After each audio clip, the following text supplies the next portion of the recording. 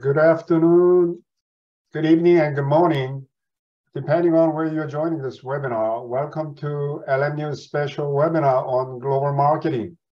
My name is Young-Sun Park. I'm a professor of international business and management at Loyola Marymount University in Los Angeles, California. I'm also the director of Center for International Business Education, often called the CIBE or CIBE using the acronym. This program is funded by the grants awarded by the U.S. Department of Education and sponsored by LMU CIBE and Brand LA, a nonprofit organization that supports U.S. global competitiveness through increased marketing literacy.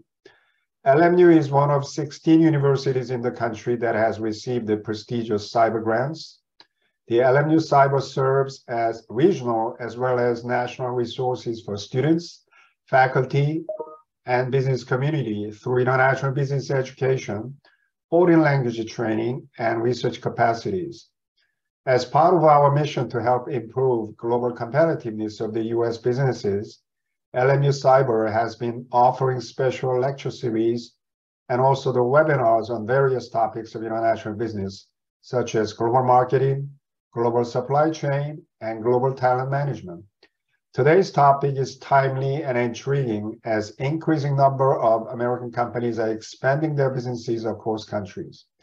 This webinar will explore how large and small brands unlock new markets and opportunities through innovation and effective brand position.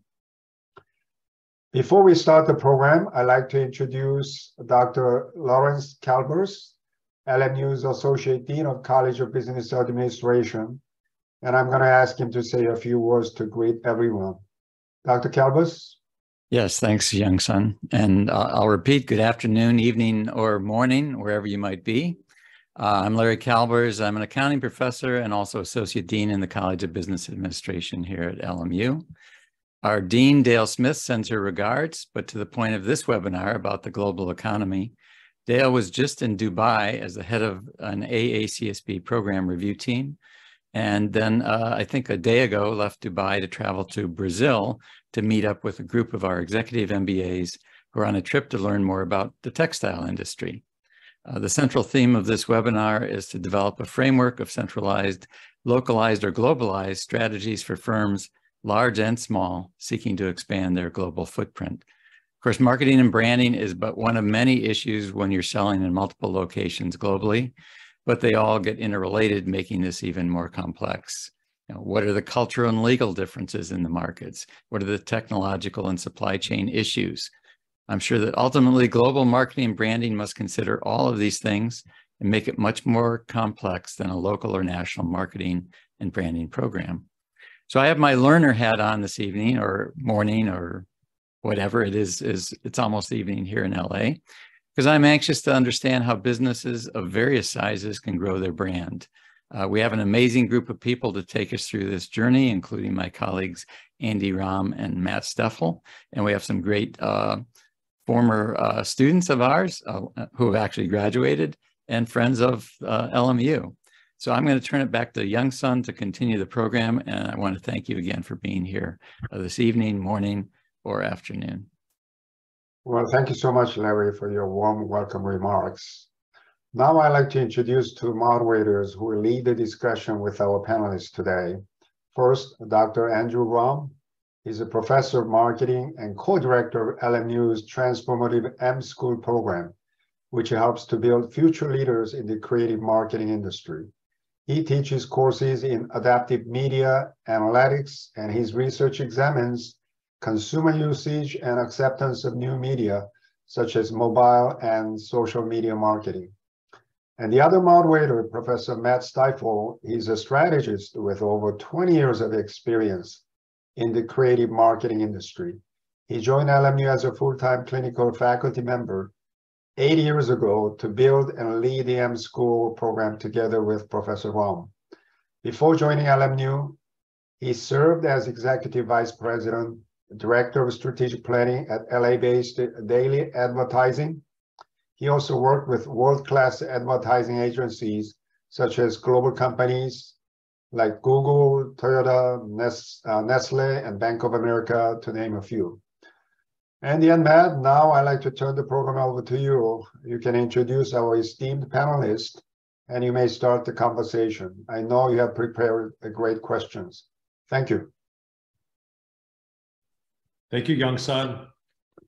Hello, everyone. I'm Andy Rohm. I'm here with my colleague, Matt Stefl, and we, as Young-Sun mentioned, we co-direct the M-School program here at LMU, and we teach within the marketing department. Awesome. We'd like to say a special thanks to our CBA leadership team, including Associate Dean Larry Calbers, Young-Sun, Markey, and our Center for International Business Education for the opportunity to bring together such an incredible panel to talk about unlocking new markets and opportunities as it relates to global marketing. And thanks to all of you for attending today's webinar, including our undergraduate and graduate faculty, students and staff, and our industry friends and partners. In putting together today's program with a truly amazing panel representing a diverse set of perspectives and experiences, we were inspired by the question of what does it mean to be a global brand today in the year 2023? Here's a fun fact. A recent study highlighted that the top 100 global brands rose 23% in value to 8.7 trillion in 2022. And another study that showed global brands are viewed by consumers as possessing the power to make the world a better place. So being a global brand brings great opportunity and room for growth. We were also inspired by the classic global brand management framework of centralized, localized, and localized or hybrid marketing, where centralized marketing means strong central marketing and decision-making where local markets adapt their marketing within strict limits. The benefits of this approach is that it can be the most efficient, it reduces the need to police local adaptations, and it leverages strong universal appeals and truths. But the drawbacks can include a lack of relevance and responsiveness to local markets and insights. And unlike centralized, local or localized marketing is where brands are heavy on the local and light on the global. The great thing about localized strategy is that it taps into increased preference for brands that are perceived as local. The drawbacks are that it can lead to inconsistencies or in strategy or execution and no clear brand identity. And then there's the hybrid or localized approach with a mix of central and local creative. And so we're going to return to this framework throughout our discussion as an anchor for discussion. But before that, let's introduce our panelists. First, we have Ivy. Ivy is the founder and CMO of Brand LA. It's a 501c3 nonprofit marketing communications agency serving local and foreign companies, as well as government, education, and small business partners. Let me turn off this share right now. Let's see. Everyone. Hi. It offers strategic consulting services, marketing communications, branding, market research, and PR solutions. And Thank you, Matthew and Andy. thank you, Ivy. And then turning to our 98 team, not only are Celine, Gia, and Bryant co-founders of the Gen Z agency 98, they're recent 2020 LMU graduates and former M-School, star M-School students. So Celine, Gia, and Bryant, along with their colleagues, founded 98 to be a future-focused global creative agency that creates collaborative relationships between Gen Zs and global brands. And now we're going to hop into the time machine with Todd. We're going to go into the future. Todd's the executive director and president of AI, which stands for Artificial Intelligence, so AILA. AILA's mission is to catalyze innovations through education, conversation, and collaboration. It explores the impact of AI, machine learning, and other emerging technologies on humanity and creates professional and industry development opportunities through programs and initiatives to serve the greater LA region. And our sixth panelist is Richard Prenderville. Rich is the Chief Marketing Officer at Cannondale, the world's preeminent bike manufacturer. Cannondale is one of the world's leading innovators of game-changing technologies and producers of human and electric-powered performance bikes. And I will say, as a kid, I had a huge crush on Cannondale bikes. And so this was like a star-studded cast for me. So, Oh, that's great. We're glad to have, and I remember that the single fork shot. I mean, it was just like Nifty. It changed everything. Yeah. So, we're really glad everybody's here. Let's get started.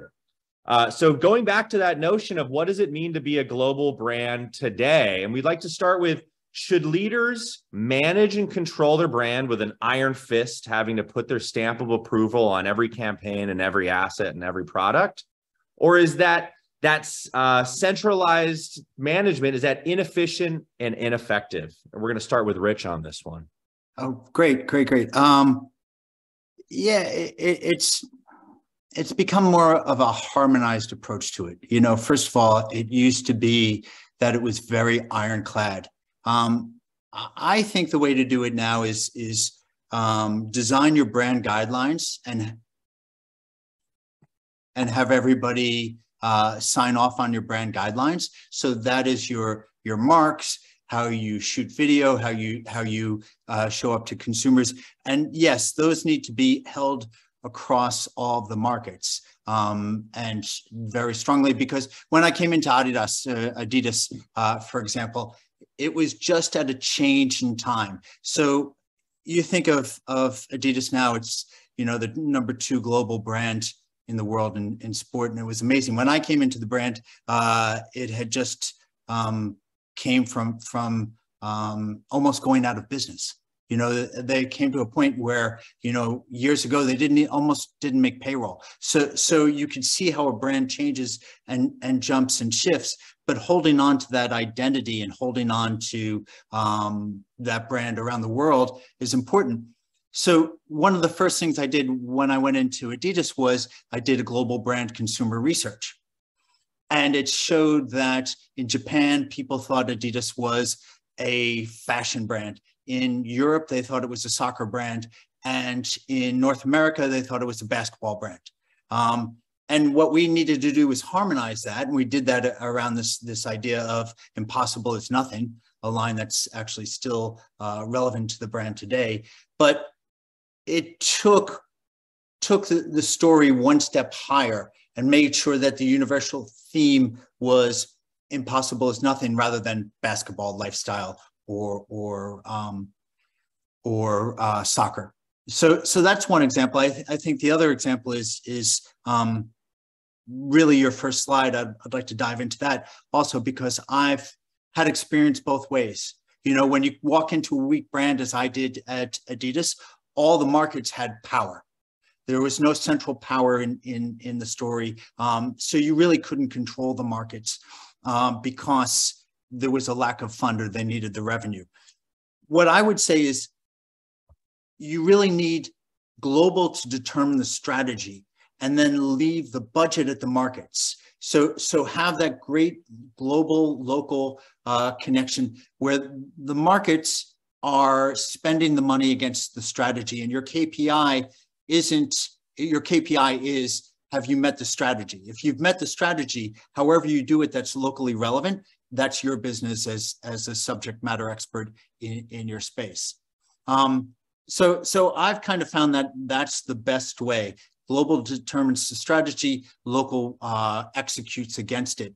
There is a notion in certain brands, it depends on the size of the brand, whether you need a regional interface in between that. You know, sometimes in Asia, South America, especially when you have lots of different markets with different languages, you do need a regional interface.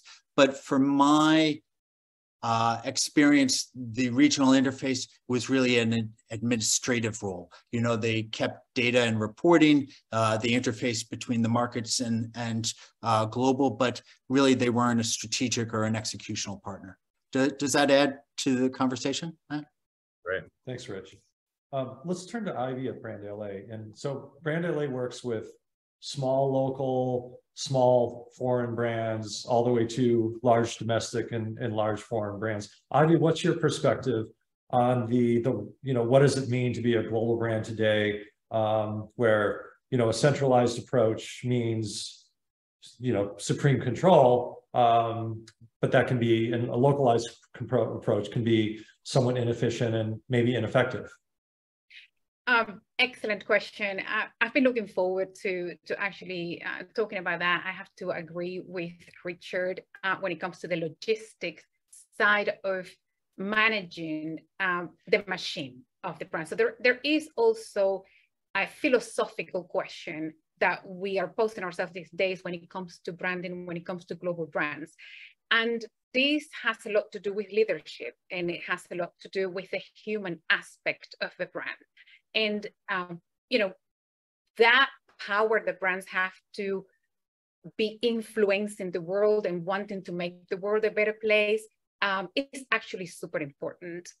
It's not just to look at brands from the technical aspect of it, but also how do brands deliver when it comes to the challenges they face to become that big, to be that influential, and what kind of skills are needed, what's important, how do we foster partnership with education to actually feed that to our brand for that message we want to put to the world. So my point is, there is a lot of responsibility on the leadership of those brands to actually evaluate what is the mission as much as what is the purpose. And things are changing on a, I would say, probably day-to-day events that come through social media with these explosions of influencers and everything can literally bring upside down the perception of your brand just because of something happened in the world today, or, you know, you have to go there pretty fast and think on your feet and so forth. Meaning, in order for brands to go globally or be hyper-local or be in that harmonized space, you have to have in place all contingency plans that you can think of, meaning you have to be very resourceful. And it doesn't matter if you're a startup, it doesn't matter if you're in Mexico, if you're in Korea, if you're in Canada, or wherever you might be. From a leadership standpoint, if you really have that goal to become a global brand and you know, manage your budget effectively, you also have to have that almost altruistic vision that for you to become that and be that better place in the world, make the world a better place, you have to have certain things in place. Infrastructure matters, leadership matters, resources, where do you put your money? What do you do with it? You know, what merits growth in terms of fostering the in-house talent that you have, when to outsource certain aspects of what you need. So you have to have your hands on so many different things. I would say if there was one word that would summarize what it means to become a global brand these days, is multitasking and thinking, you know, massively big is what we're at these days. Awesome. You know, I was listening to Ivy and Rich. I flashed back to a project. I helped a large automotive manufacturer, and every 5 years they launch a new car in a particular line.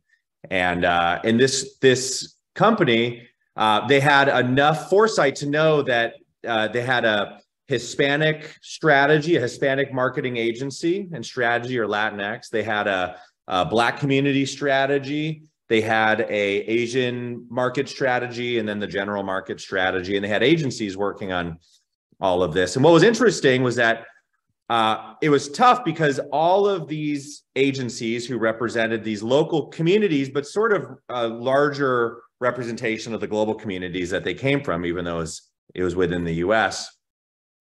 Everyone said, but my market relates to this vehicle in a different way.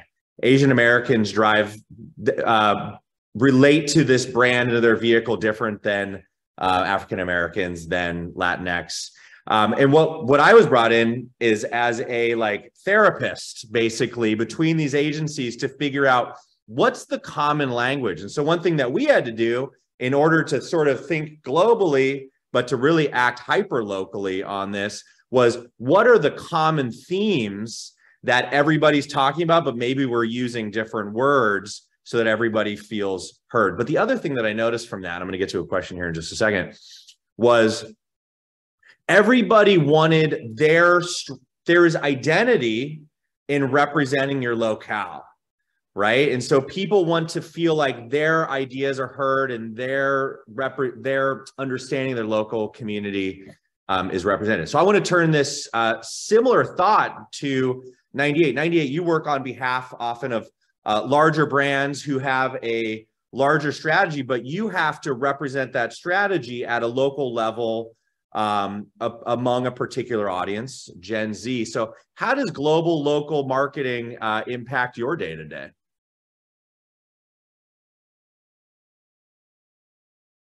And I'll turn it to Celine unmuted, the first. Great question. Sorry, we have talked between ourselves who's going to take what question. So we were just checking the notes on that. That's a really interesting question. I particularly work as an account manager on a lot of our accounts that have global teams and global markets.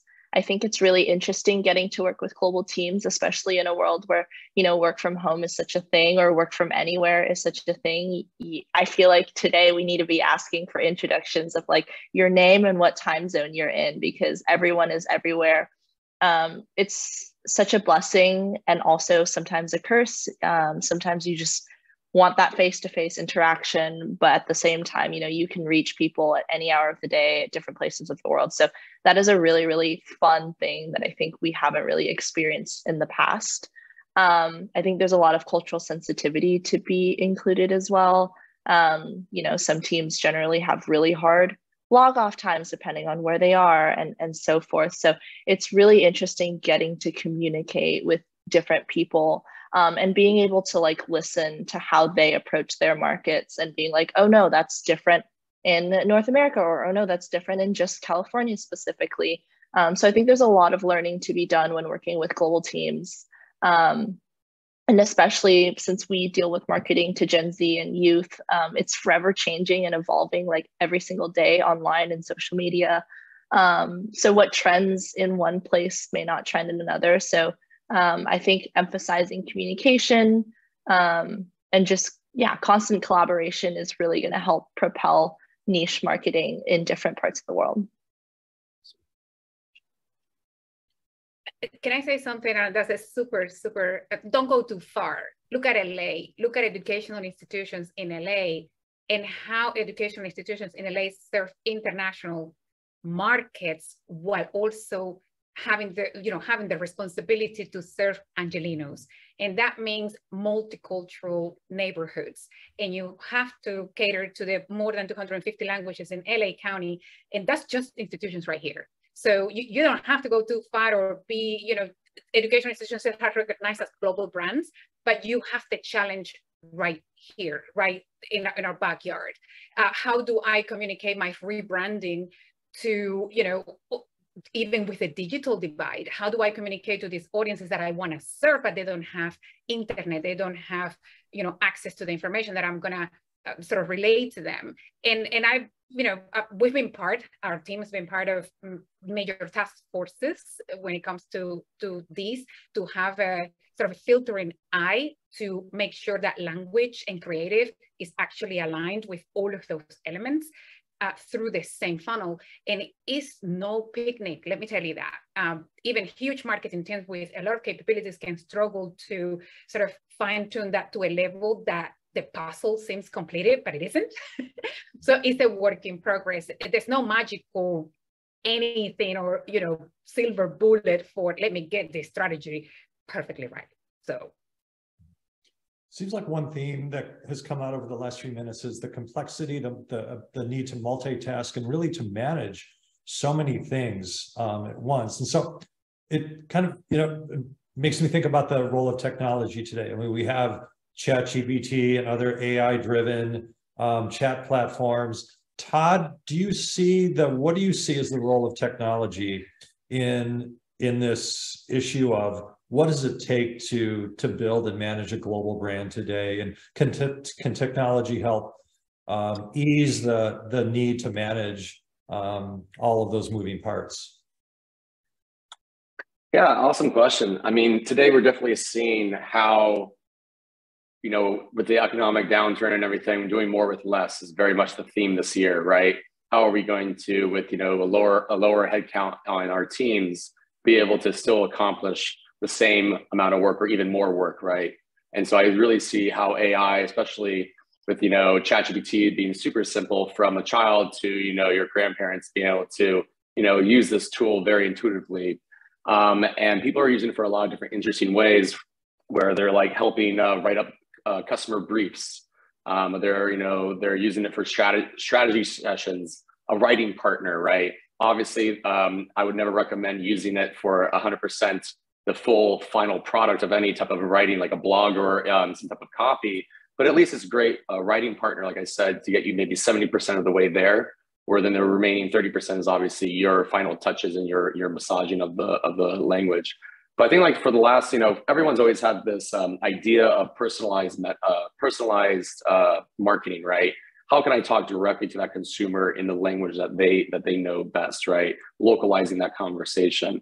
And I really think that AI has that potential to be able to provide that service, where now you can have one-to-many and be more direct with the different types of nuances of language within different cultural settings, where, yeah, you can use technology like an AI to be able to communicate your message without having to have probably a number of different teams that are localized in every city rewriting every piece of copy, right?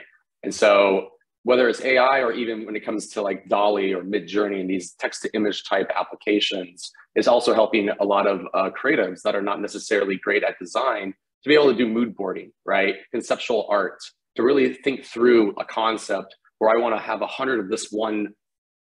Maybe it's a Cannondale bike, right? I want to think through, right, a new type of bike. Normally, it's we take our team maybe a few months to come up with 100 new ideas, but now we can do it within 2 days with just a few people getting really, really good at what's called prompt engineering. And prompt engineering, for all those at home that don't know about it, is basically the way that you communicate with a ChatGPT or one of these AI programs that's text-based. It's how good are you at describing what you really want to be able to get the best outputs. And so you're going to start seeing a lot more skills come up in the resumes, for sure, of people having what's called prompt engineering as a skill. And it's really going to come handy for the next few years before the next big thing comes up. But I don't know if I fully answered your question, but for sure AI is taking over the world. And if it's not about AI replacing your job, it's about those that do use AI in their personal professional lives that will outperform you, and they will be taking your job. Thanks. And Matt and I wanted to let you on a little secret. The title for this webinar came from ChatGPT, so it has played a role in our webinar today. So we're going to continue the thread of discussion around technology further into the webinar. In the spirit of inclusion, we thought we would ask for some audience participation and launch our first poll question. Mm-hmm. Is it better for global brands to have A, centralized, B, localized, or C, hybrid strategies? Choose one.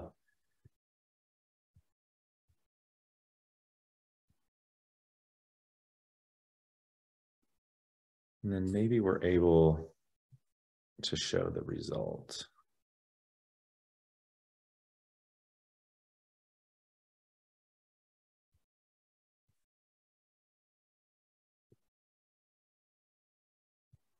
And when the results are in. All right. Great. Yeah, I'd say, Mark, you show the results as soon as you feel like we've got enough to show. Here we go. Look at that. We chose the middle. I feel like that is that's always a safe bet. Interesting. Yeah. Awesome. Let's look at the story about taking a global brand to a local level. And the question is it becoming more complex to manage brands at the local level today, given all that we've talked about? Different, audience fragmentation, technology, the different tastes and kind of appeals, not universal appeals, but local appeals that take place at the local level. Rich, any thought on that? Like Cannondale, big global brand. What does it mean to bring Cannondale to a local level in your various markets?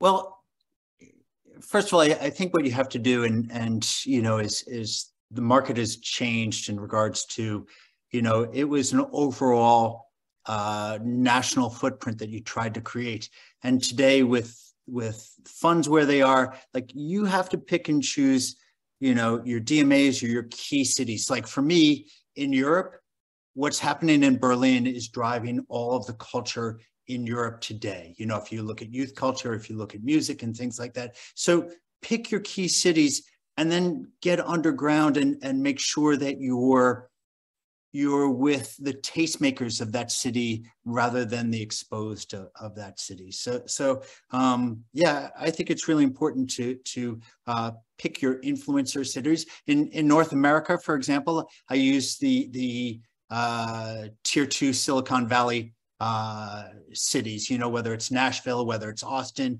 those cities where the media is a little less expensive, but you have the opportunity to do really special things that grow your footprint. So yeah, I absolutely believe in key cities and driving that local approach.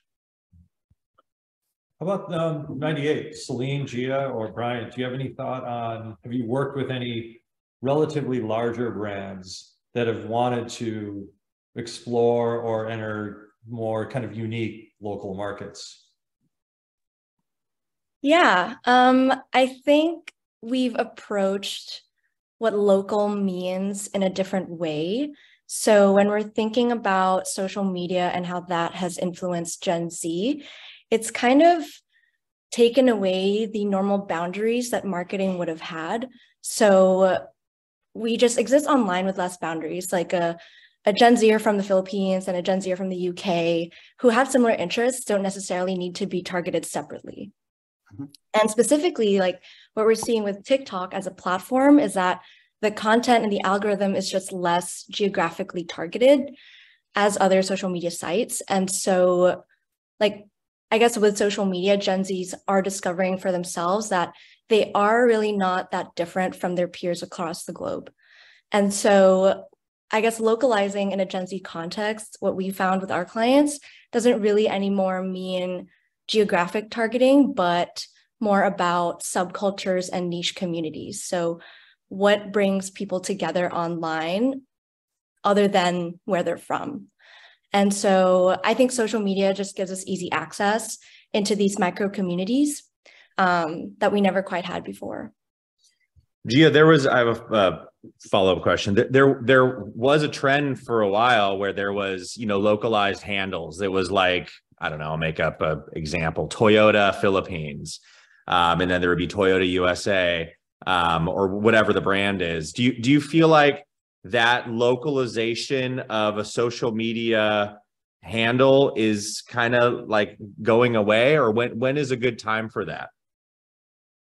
I think that's definitely still relevant. I think what's important, like what Rich said, is for brands to identify what their key markets are and maybe top 3, and then you'll have those main handles for each geographic location. But the content that you're creating isn't just reaching that specific city and people within that city, it reaches far beyond that. So I think that's something just important to remember when you're creating content for people, is that, you know, something can resonate with people across the globe. Awesome. Sort of keeping along those lines, we have the content, but we also have voice, brand voice. And like, for example, an exercise, like a prudent exercise for any brand builder, is to look at the competitive set and to sort of figure out what are the conventional personalities, tones, approaches, manners of your local market. And sort of the easiest free way, the cheap way to start to stand out is you just act a little bit different than everybody else in your local market, but it's very competitor specific to how you're behaving in that market. As we span out into other communities, our competitive set changes, the tone changes, the approach. Marketing in Japan is a lot different in terms of tone and manner than marketing in the USA. So I'm going to open it up, I think first maybe to Ivy. Do you have any recommendations on like how do you maintain a brand voice, or should you even try to maintain a brand voice? Awesome. I've been aching to talk about that because we have a lot of engagement with especially startups that have huge aspirations for growth and expansion coming from different parts of the world into the LA market in particular, but also from the North America coming here and you name it. So and there is that. I'm glad that Gia said that geo ID on social to call it somehow still relevant, because we do see the need for particular consumer brands, in fact. And we've been through the experience ourselves with our team. We work with the government of Canada on a couple of programs, and some of them have entrepreneurs that, from all sorts of industries. The only thing they have in common is that they want to come here. And what we found out is through our own primary research as well, that what works in Canada doesn't necessarily translate to the LA market, even if the product is the same, or even if the service, is within those lines of the same thing. So we usually have those discussions and recommendations, very strategic recommendations to actually explore. One of the many things brand builders have to take into consideration is actually market research, and a lot of leaders out there, especially new breed of leaders who are bootstrapping a lot of things, don't consider market research a necessity, which in fact it is. There is a lot of finger in the air strategy out there that needs to be sort of examined.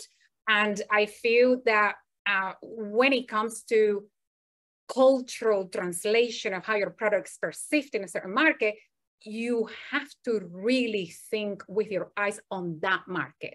We've occasionally advised leadership of foreign teams, especially startups, to explore having local partnerships to enhance those goggles they need to have to actually understand the market. It's not just doing market research and coming here every so often or reading this paper here and there.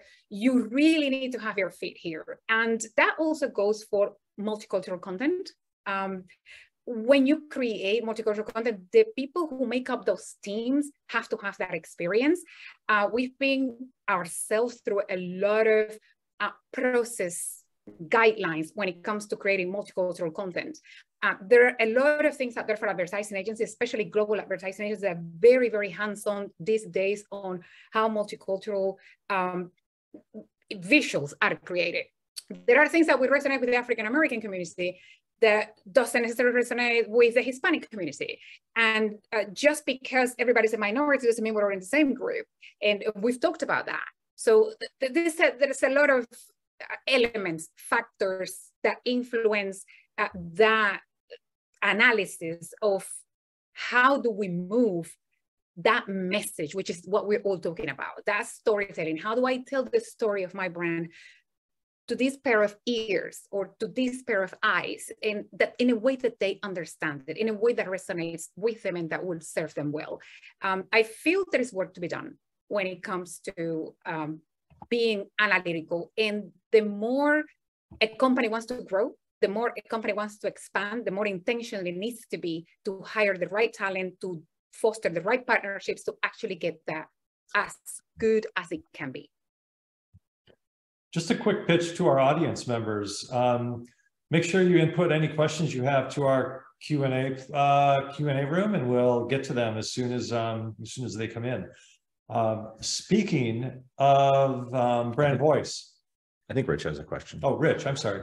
I just wanted to add to that a little bit, because it's always either a pendulum or struggle between the choice of being too heavy-handed, centralizing your message and not being relevant to local communities, or bifurcating your messaging too far and it gets diluted. And I think I always go back to the Coca-Cola example. In 1914, the lawyers that were trying to protect the marks of Coca-Cola briefed in the new bottle, and they wanted a bottle that was unbreakable. They wanted a bottle that you could say, and I'm sure you both teach this in your classes, but that you could smash on the ground, pick up one shard of glass and know that it was the green, twisted Coca-Cola bottle. And I think the same way, when I look at creative work, when I look at anything, I always try to say, hey, could I take the logo off of this and know who the brand is? You know, Patagonia is a great example.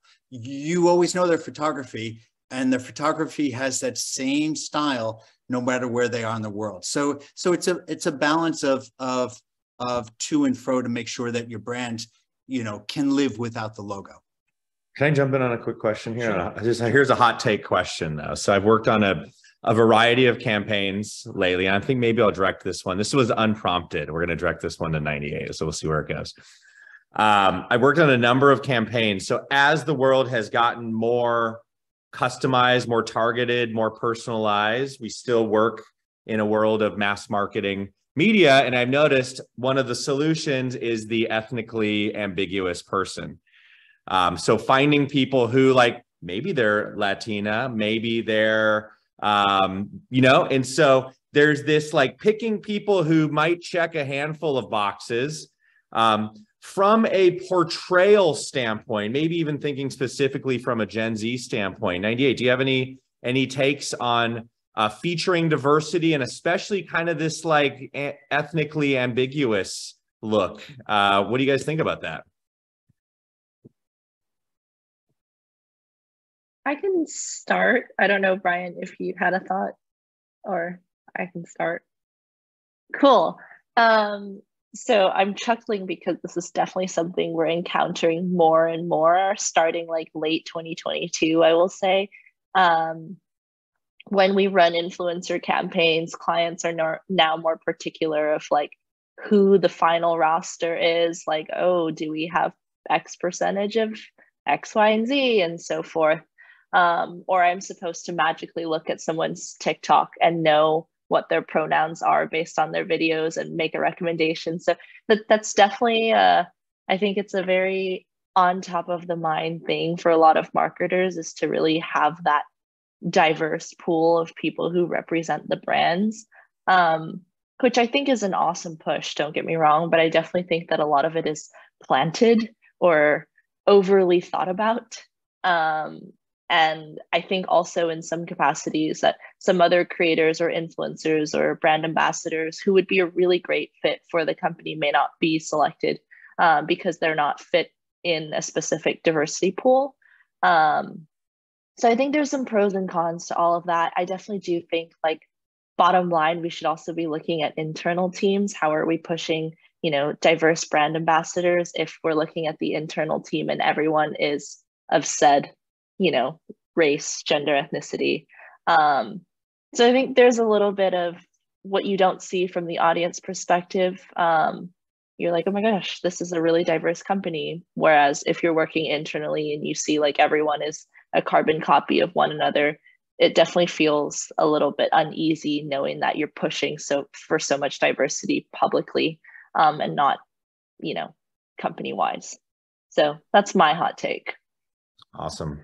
Yeah, unscripted. That just came to me. So we'll get to some calmer questions. Andy, let's take an audience question.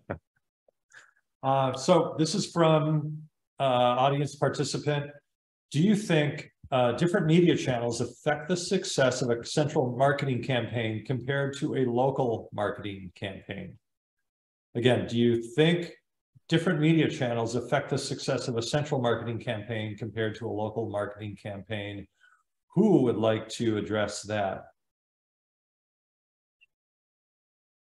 Ivy, do you want to take a stab? Different media channels. Sure. No, yeah, absolutely. I mean, from a technical standpoint, yes, we get a lot of, you know, marketing tips sometimes on the question of, is this platform or this media more effective for what we're trying to achieve? And yes, of course, there are instances in which proper market research will inform you through the empirical way where your audience is. And sometimes if you don't have that knowledge, you're going to struggle with those results. So I guess the strategy dictates the success of X campaign as much as you are informed as to where your audiences might be. And this has also to do with what Gia was talking about just now, is in relation to that, because in order for a brand to analyze, or if you have data that points to you using certain media channels to do certain things, that media channel also has its own market research that tells you what type of audiences they have themselves, or who is using this more than that. So you have to be very, very at all times analytical to have that strategic analysis in place in order for you to dictate the ROI of X campaign. There is no specific formula that says, for this particular campaign, I should be using this particular media, and therefore I'm going to have a better result. It doesn't work that way in our experience. It's about also A/B testing and, also best practices, etc. There are instances in which, multicultural visuals don't necessarily convey the target audience you need to sell your product. And as much as we like, and we, especially at Brand Delay, are huge defenders, like really advocates for diversity and inclusion, we're also very strategic. And sometimes we have to say to brands very clearly, I know you want to do this, and I know you want to represent this particular audience, but let me tell you, this market is not buying your product. This market is not going to use your services. And therefore, you need to target the people that you know are going to respond to your bottom line. So you have to be very, very, sometimes even emphatic when it comes to a strategic and data-driven approach. So I don't know if that answers that particular question, but there's no specific sort of formula to say this media will yield X results. It has to be tested very bespoke to what your brand needs are. I wonder also if it's a shift from like more traditional broadcast media to more hyper-localized, fragmented digital media. I mean, maybe that's one way of approaching this. Rich, we have a question about Cannondale specifically. And the question is, what was the reason for the Cannondale rebrand a couple years back? And does this help global branding? So first of all, in my agreement, I revised and looked at my agreement today. So I can really speak at the industry as a whole, but I can talk about that topic because actually you and I have a shared experience. And you look at brands when they change their identity, there's always a bit of confusion with consumers. Reebok was a great example. They probably had in the lifespan of the brand, say it's 40, 50 modern years, probably had 40 or 50 different brand marks. So it's a hard decision to change the mark. When I walked into, I had 2 stints at Reebok. The second time I walked into Reebok, the word mark, the brand mark was RBK. They had dropped the vowels. And I walked in 2006 and realized that was a very 2001 type of approach. So it's very hard. What I'd say is you really need to go down to simplicity. Don't be too stylized with your brand approach, and know that whenever you change a brand mark, you have to put double effort into it to make sure that the consumer is tracking, oh, that's my brand, or that's the brand that I understand, and really do due diligence against branding 101, teaching your consumers, this is our new mark. When you look at FedEx or all of those brands, Pepsi, when they change their brands, it's generally not noticeable to the consumer, and so that's where you'd like to be. It occurs to me too, there's brands like, I think Coca-Cola came up, and Coca-Cola is they have the same mark. If you look at the trademark registration from the 1800s, their mark is exactly the same. And you have brands like Pepsi, Coca-Cola, historically very timeless brand. It doesn't exist in any particular period, versus Pepsi, which is very much a brand that's of the now. And I think it's just an interesting choice that brands have to make, is how modern and relevant do they want to be, which comes, I think, at a cost on the other end sometimes as well. We're going to switch back a little bit to technology, and something that I think has been a buzzword. We talked a little bit about ChatGPT and AI, but also the metaverse. So the metaverse, obviously, companies like Meta have changed their entire brand to plant a seed to indicate their commitment to this area. And the metaverse presumably is like knows no global bounds. Todd, what's up with the metaverse, and how should we start to think about this in terms of global branding, local branding? Does this even fit within either of those constructs? Sure, yeah. The term, right, metaverse is so thrown around. It's really, right, it's just the internet, right? It really is the internet. And it just has this new coat of paint on it, if you will. But if you look at, like, I guess, like, people want to look at like Roblox for a great example as what maybe quote unquote the real metaverse could be in the future, where you then see other big fashion brands like maybe a Gucci, I think maybe Adidas did stuff, but there's all these different brands that have big marketing budgets, obviously experimenting in that space to see exactly, you know, what could come from it. And I think what also gets looped into like the within the metaverse world is the whole NFT craze, right? How are you going to have these collectibles, these digital type of collectibles that could be shared and sold, right? And provide value to the end user in some way. But for me, I can definitely be very honest that I've never purchased an NFT. I've only been gifted an NFT, and I have yet to really explore the quote unquote metaverse for myself.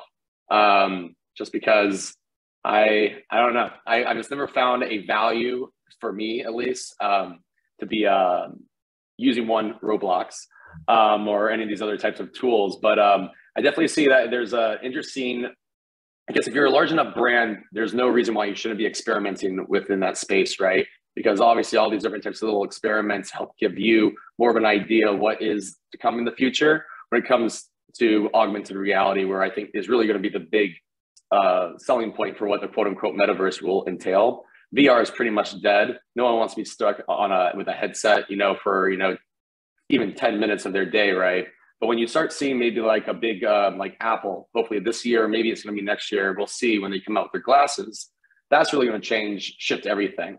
And that's when you're going to have these different big corporations that have been diving into these 3D volumetric type worlds really pay off. All that R&D that they've been spending for the last few years, working in the space, you know, using their normal cameras, right, to be able to play these different like tabletop games, or, you know, just really just using the camera on the phone will help lend itself into when you actually have that strapped to your face and you're wearing these glasses that are allowing you to have that augmented experience and a new type of way of engaging with a brand. So you could be an automobile company, right, using these augmented glasses to maybe customize your next new car, or it could be a Cannondale, right? It could be a bike company. It could be a glasses company, any type of product company where you're using quote unquote AR, you know, using AR to be able to personalize something and really get more of a touch and feel to it. So it's not just a 2D object that you're trying to customize on a website. Like if you go to Nike and you try to make customize your new shoes, your new kicks. But now you're actually seeing it. You can play around with it. You can, you know, see it within a 3D environment. I think it makes it really more, I don't know. I think it's just a very interesting way to play around with a brand and have fun with it. I think brands want to be seeing their consumers having more fun with their brand, however they can, and meet them where they are.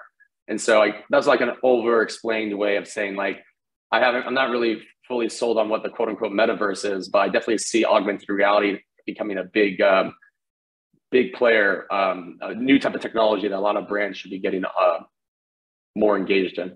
You know, I could add to that, or I could add on to the NFT part, especially because for me, especially in a brand, you want to make sure that the things that you're giving your consumers are not novelty, that they have lasting added value to your consumers. For me, you know, yes, can we do a bike design that's a special NFT, something that you can use in Zwift or something like that? That would be amazing. But also in my industry of bikes that are sold and bought and resold, you could do a bike provenance through blockchain with an NFT. So it adds both, you know, some novelty, some design, some lifestyle credentials, but it also adds value to the consumer at the end of the day when they go or buy their bike. Definite hot take from Todd though. VR is dead. That one is an interesting one. I do think though, I'm sort of gonna draw a couple connections here though. I think Celine talked about working in global environments. Celine, you're in where now? Malaysia. In Malaysia. Rich, you're not in LA. Just outside of New York. Outside of New York. And so one of the things I know that the Quest 3 is going to have a thinner form factor. And I do wonder if there's a world in which we will work more side by side as opposed to on Zoom, a 2D interface versus a 3D interface. And I maybe another question, which we don't even have to talk about now, is this return to office versus staying at home. If we stay at home, it does open opportunities for us to work in more immersive ways together. So I do wonder if VR may not be dead for work applications. Also, I know this is like the worst thing you ever hear. And I've been in so many meetings when someone says, but my son, and you're like, oh my God, please. But my son does love his VR headset. So I am curious where, and also sales of Dramamine are through the roof ever since VR came out. So people are hell-bent on getting over the motion sickness, so much so that they are taking motion sickness medications. Quick question, Matt, just to put it back at you. How many hours a week does your son use VR headset? 15. A lot. Really? Yeah. Wow. In it, he plays he plays a game where he actually has a community. As a community, it's called Gorilla Tag, and you assume the identity of a gorilla and you run around these virtual worlds. He also works up quite a sweat, so I'm glad that he's not couch potatoing super hard. But he spends many hours on this game, and he longs for it. He loves this game. But he also really has like he loves being in a virtual headset. For him, it's a place that he really enjoys. Gorilla Tag also, he said when he started playing it like a year ago, it had a couple thousand people. Now it's like 100,000 people. So the community continues to grow there as well. I just went on their website, and the quick brand, what they first message that they tell you is reject humanity. So I don't know what they're teaching your kids, man. This all reminds me of the second coming of Second Life. Remember in the mid 2000s? I was just thinking that, Andy. Yep. It didn't go anywhere, but now it's back. So I'm curious, or we're curious, Gia, Celine, and Bryant, you must work with companies that are exploring the use of Roblox or metaverse or augmented reality. Is that a safe assumption? Yeah, I mean, we've heard it a lot from not only like some of our clients, but also from other agencies like, oh, like, what are you doing to explore the metaverse? What do you think about AR, VR, NFTs, blockchain, stuff like that? And it's definitely become a buzzword. And I feel like on the ground, what we've observed kind of talking with Gen Zs and Gen Alphas, just teens in general, is that currently like the metaverse is like very vague in terms of its definition, and no one's really like super excited to be on it and in terms of like metaverse as a concept.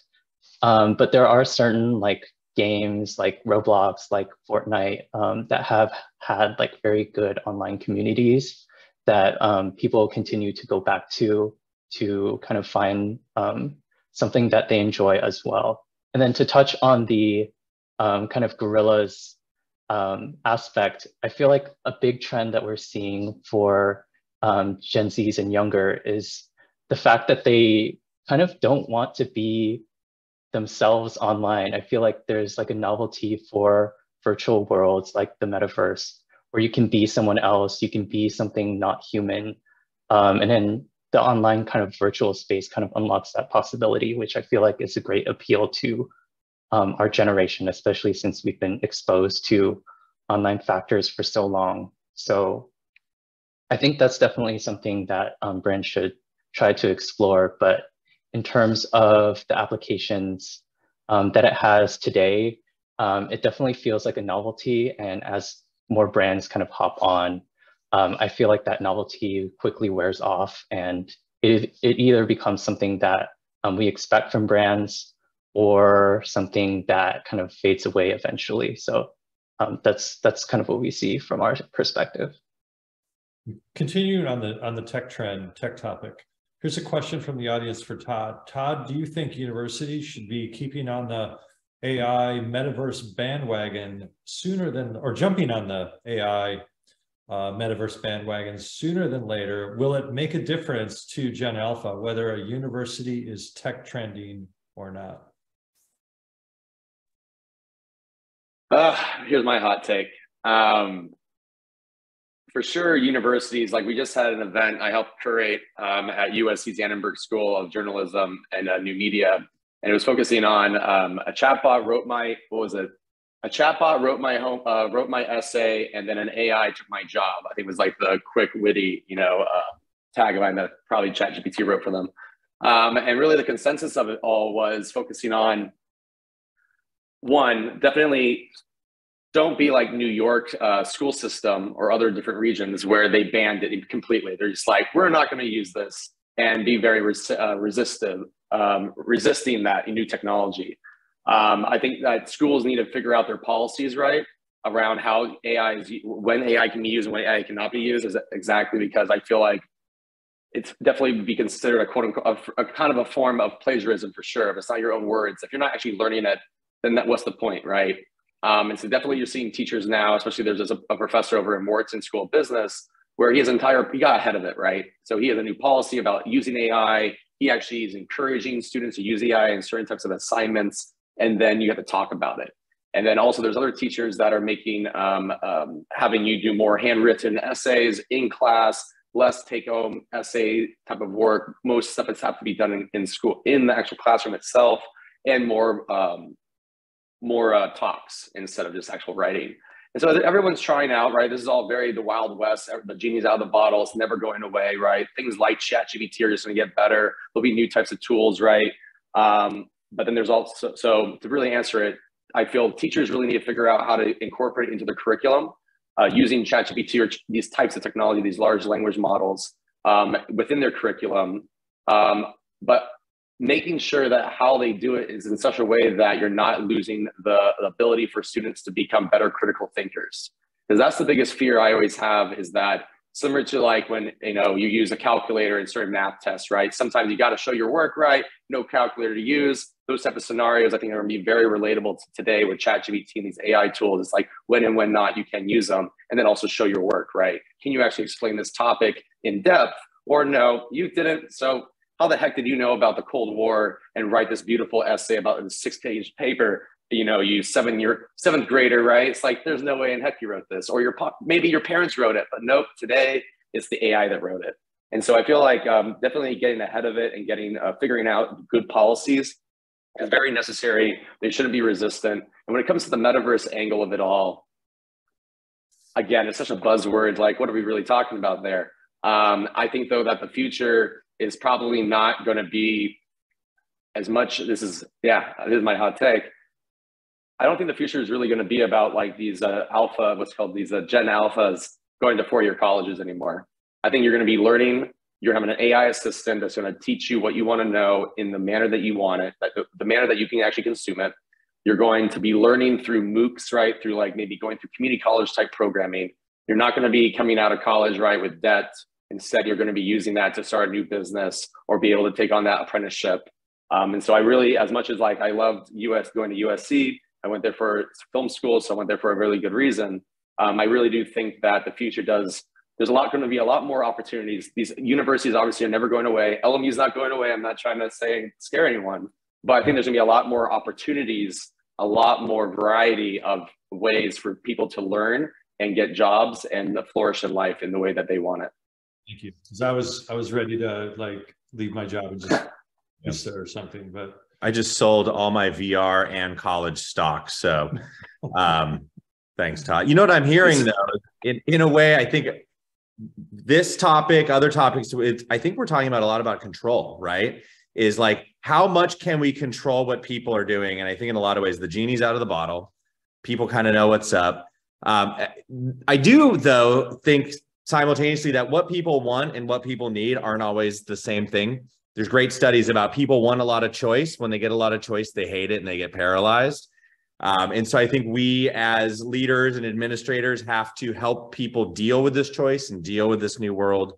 that we're living in. Sticking on the topic of control, maybe we'll open this one up with Ivy, is that, you know, the historical approach for brand marketing was come up with a big hook or handle, and then you message that hook or handle as often as you can, as consistently as you can, and that's how we build a brand. So example is American Express, don't leave home without it, with the right colors and the right that consistency of message. But now we're shifting to a world of influencers, micro influencers, fragmented markets, especially with influencers. Like, it's their brand. We're just kind of like along for the ride there a little bit. How should marketers think about this notion of control and influence and brand as we sort of enter this next version of marketing? Well, super interesting, and it usually it comes down to brand alignment. I feel that a lot of missed opportunities and a lot of the things that when brands don't get it right has to do with just being on a fear of missing out situation, and oh, such and such, we should grab such and such, or we should do this and this. So everybody going out there with finger in the air because everybody's jumping and, you know, after the same thing. We get that question a lot, especially from startups. Oh, is this something that we should do? Oh, is this something that we should consider if we're going to, especially when they do market entry here? Oh, LA is such a different market. Do we, you know, is this something that you feel, you know, the market is threatened, or should we? No.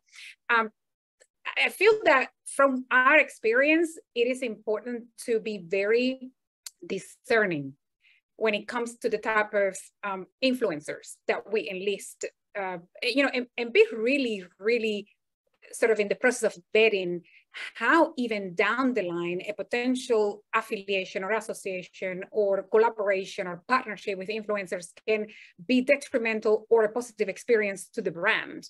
I feel that sometimes in order to achieve certain goals, in order to turn around or just turn in some ROIs, you know, what we call the type of leadership that doesn't necessarily do QC sort of on brand implementation can have a negative effect. You know, if you just want to do a little bit of everything of what is out there with everyone that is out there.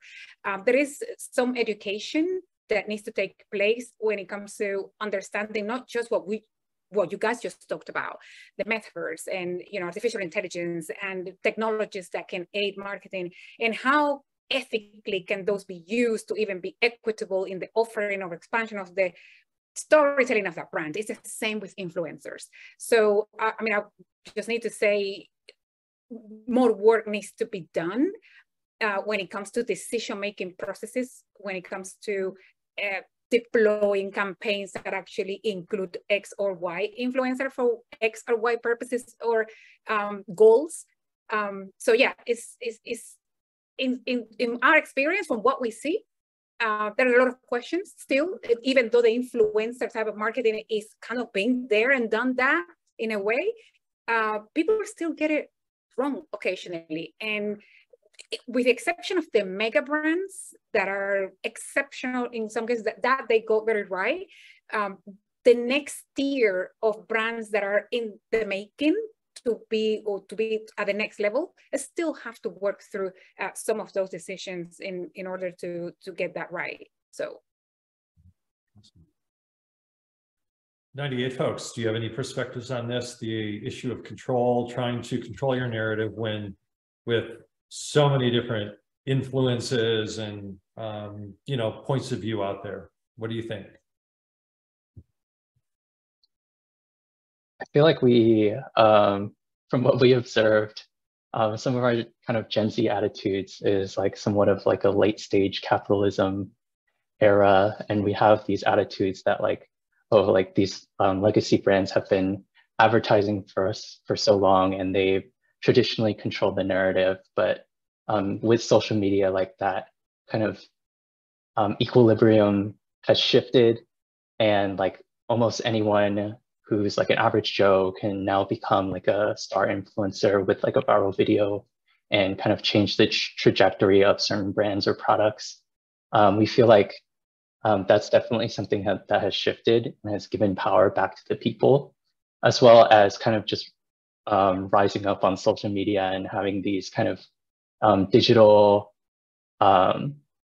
there's like campaigns against some brands that has definitely kind of shifted that power as well. So we feel like it's definitely become something that brands should lean into and really allow people to kind of control the narrative. I think,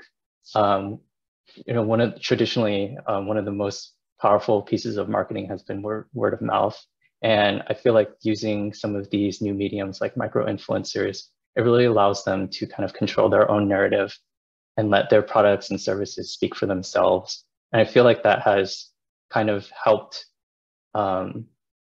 bring power back to the user and have them kind of make their own decisions. So I think that's something that we try to encourage brands to do, to give a little bit of the control back to their audience that they're trying to collaborate with. And it has definitely paid off in some aspects. Like we feel like people who are able to kind of interact with the brand in that way feel like they have some sort of investment in the brand and they're able to kind of build that brand together.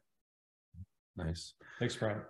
Rich, how do you leverage or think about and leverage without kind of giving away anything you're not supposed to give away, but managing and doing a well-managed brand, consistent brand, yet leveraging influence, which is a loss of control in a lot of instances. Yeah, sure. I think a lot of times you have to think of it like the tide. The tide's going to come in and the tide's going to go out, and you're not going to have 100% of control the way you want, nor should you desire that. You should have, again, the essence of your brand should be controlled. How it's interpreted is open for debate. One of the examples is, in cycling in our company, like, the paint colors are, that's our brand. The brand is on the frame, it's not the components and things like that. And a month ago, I encountered someone who painted our frame, really redesigned it, really redesigned the logos. And one of my employees said to me, well, I don't think we should put this up. And my feeling was like, no, they took our brand and celebrated our brand. Allow them to let's celebrate them back. We're not changing our brand, but we're allowing people to play with the brand. And I think you have to do that. Otherwise you're tired, boring, and old. Awesome. Let's take a, go ahead, Ivy. No, I said, look at the Lakers, all those logos, all those things. And just a fun fact, I actually went to do some research myself for people who submit creative works, just to tell the Lakers in particular, hey, we think you should have this, or we think you should use X and Y. And, they're very specific as to how they control the visuals and how they portray, all their elements, etc. It's fascinating just to see that piece of language when it comes to iron fist control of the brand. It was kind of interesting. Sadly, we're coming up on 6 o'clock Cali time, so we're going to have to wrap things up. But we have a couple of audience questions that are directly related to this line of thought. The first is, what are your top examples of a brand that changed things up and took the risk without consumers freaking out too much? Can you think of an example of a brand that changed things up and took a risk without consumers totally freaking out? I have to say Facebook. Meta, they just went and did what they needed to do. And obviously it is arguably the biggest brand in the world, but no one gave it a second thought. It was literally, well, this is Facebook with Meta, and Facebook is now this. So that's the one that comes to mind. And then the second question is, love what Bryant shared. Do you think it's possible to let brand democracy happen without conflict between central versus local marketing, which kind of ties back to what Rich was mentioning, talking about with the redesigned bike? Is it possible to let brand democracy thrive or happen without conflict between centralized or localized strategies? I think it's definitely possible, but it'll probably look a little bit different from what maybe the central brand is expecting. I feel like there's always going to be some certain level of conflict, but at the end of the day, like you can try to control your brand narrative as much as you want or can, and then you kind of just have to let the local and like at the micro influencer level, let them speak for themselves and use their voice to kind of further the brand. I like what Rich said about, you know, like allowing the core, the essence of the brand to stay consistent, but letting it flourish in ways that other people want to express it. I think a great example of a brand that does that is Carhartt. You think of Carhartt, how they've evolved, yet you walk into a Carhartt store in Harajuku and it definitely feels localized. It feels like it's got a Japanese influence in it. You know, they have a local design crew and things like that. So I think Carhartt's probably a good example of that. I don't know if I'd move into the word democracy in a brand, but I definitely move to benign despot. You know, I definitely move into you know, acknowledging and letting things happen organically and naturally that are right for the brand, and have that freedom. Yeah, I was thinking about, you know, remember the Tropicana rebrand debacle?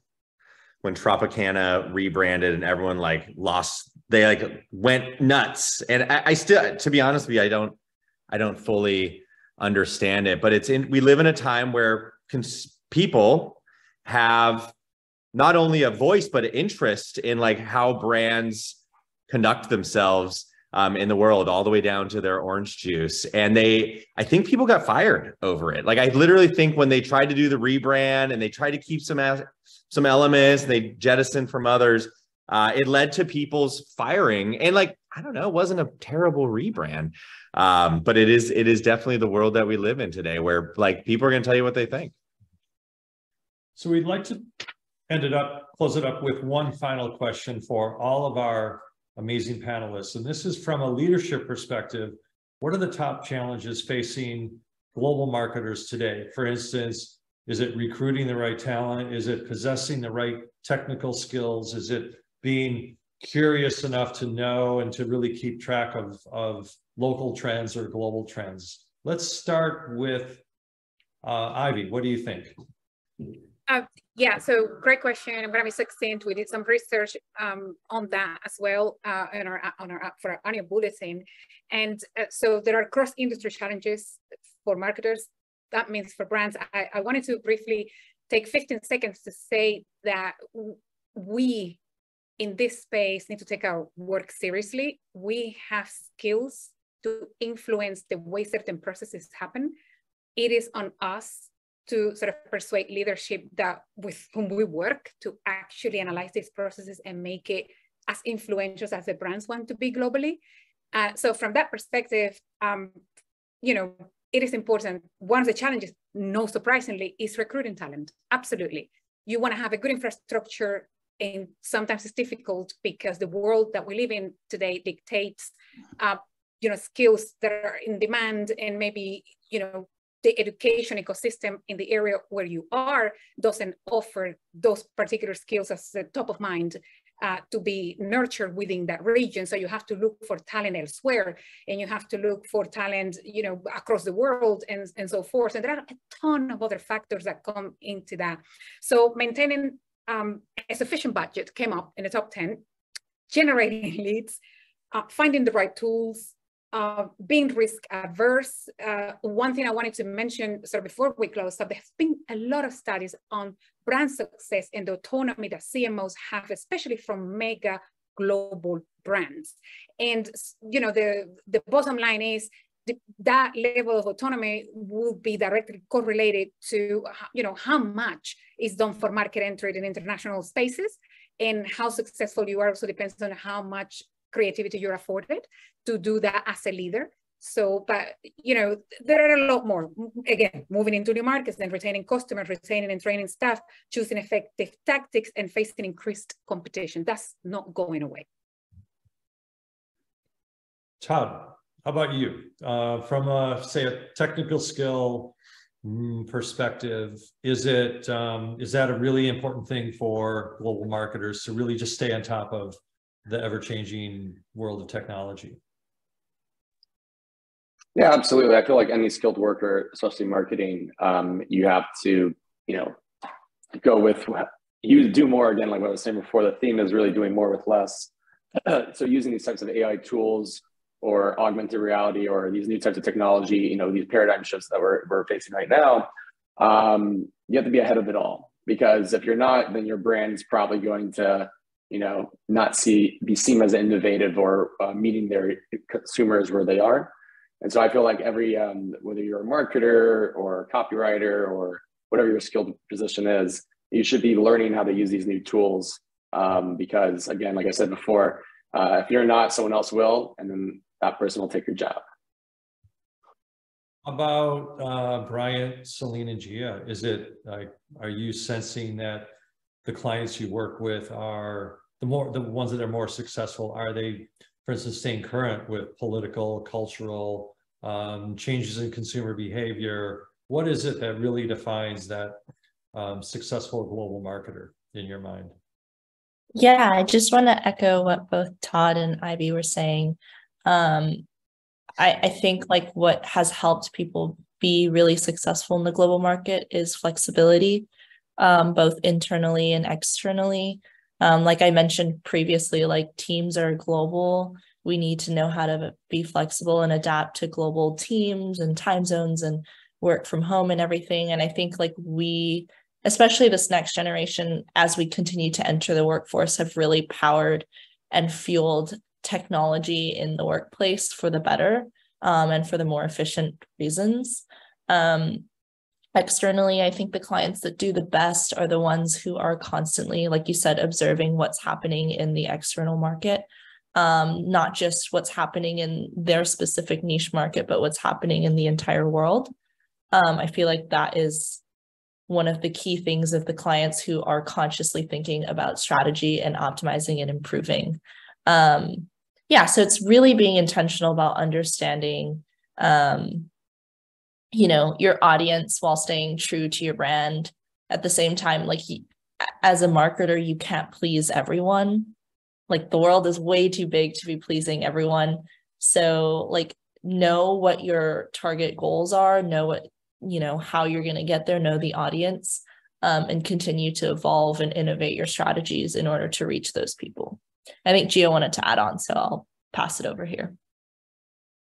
Yeah, I wanted to kind of go back to what Ivy said earlier about, you know, what makes a brand successful, a global brand successful. It's that really understanding what your mission and purpose is as a brand. We all know like everything is changing so fast with social media, trends, social issues. So much is going on that it's, I guess, a common error for brands to just try to, you know, keep up and latch onto the latest trend. But something that we've seen with Gen Z is that they really like see through that, because it's just performative and it's not true to your brand. And so I think when it comes to staying relevant in the market while staying true to your brand, like Celine was saying, it all starts from understanding like your brand purpose. And especially when it comes to like political, social, cultural issues, a lot of Gen Zs have no trust in brands to follow through. So when you're dealing with those current issues, the most important thing, not just to add on to the conversation, but to follow through with your brand actions as it aligns with your mission. So I think that's what makes a successful global brand. Staying true to your brand, but trying to remain curious, open-minded, but not being, you know, kind of performative or doing it for disingenuous reasons. Rich, how about you?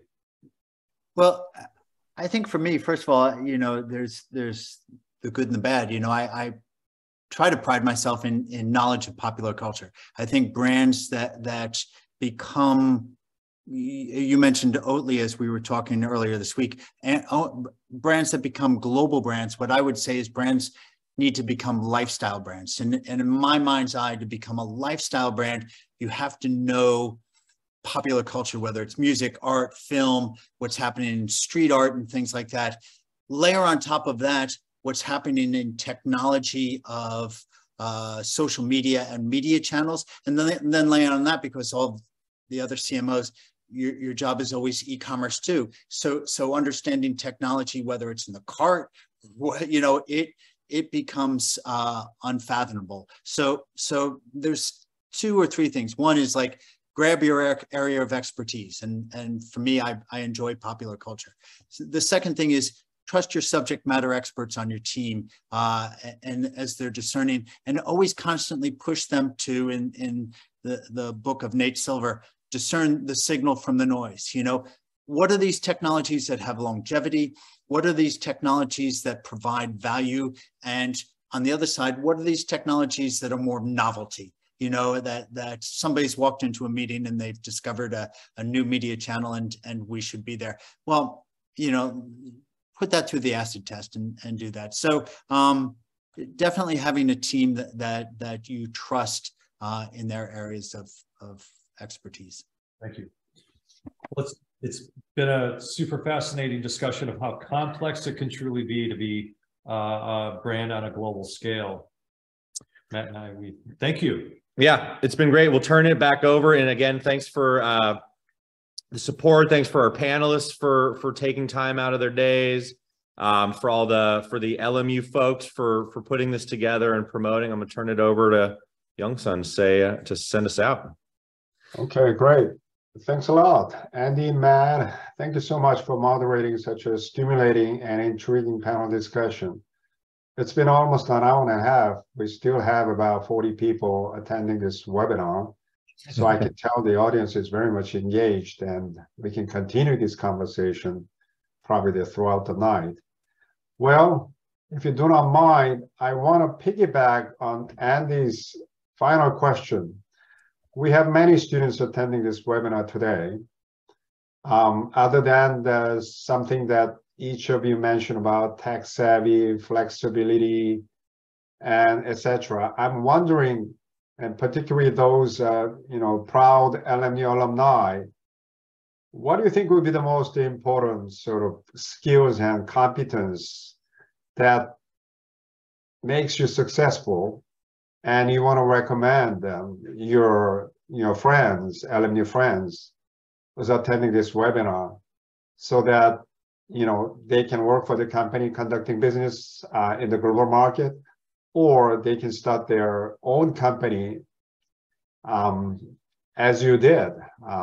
So do you have any few additional skills, competencies that you like to have your LMU friends work on before they graduate?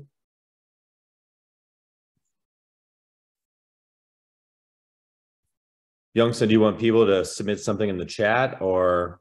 No. I'm just asking that the panelists, and particularly Celine, Gia, and Bryant.